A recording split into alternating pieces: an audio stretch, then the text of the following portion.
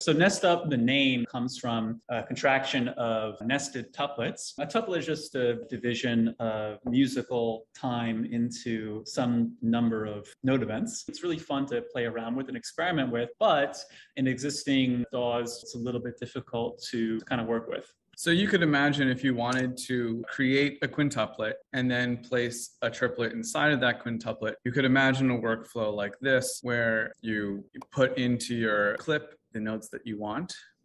And in fact, actually, you need to put one more so that you get this handle that allows you to drag it.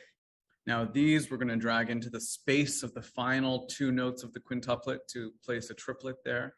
And it will sound a little something like this. So we wanted to create a different workflow where you could quickly say, I want a quintuplet. And then on the fourth note of that quintuplet, stretching for 2 beats, I want to place 3 notes. That's how the language and interface works.